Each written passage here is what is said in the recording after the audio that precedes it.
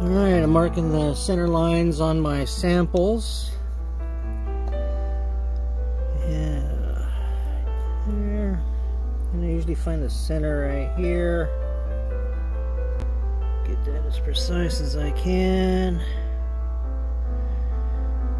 Right there.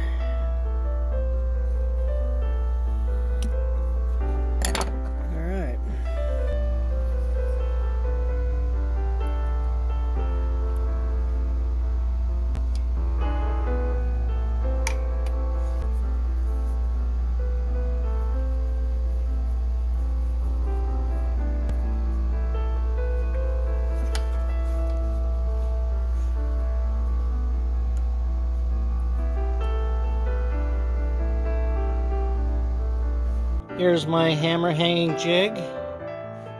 It's made from a fall board off of an upright piano.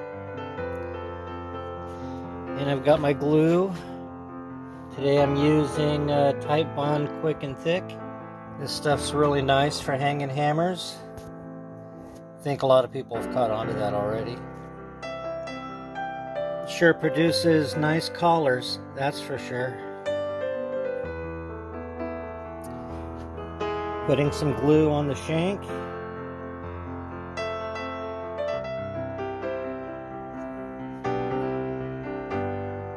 Here I'm reaming the hole just a little bit,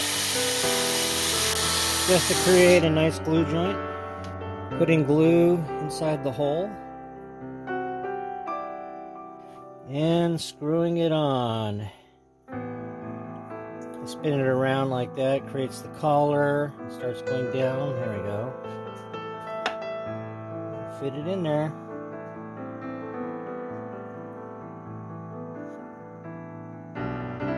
That's it. About 80 more to go.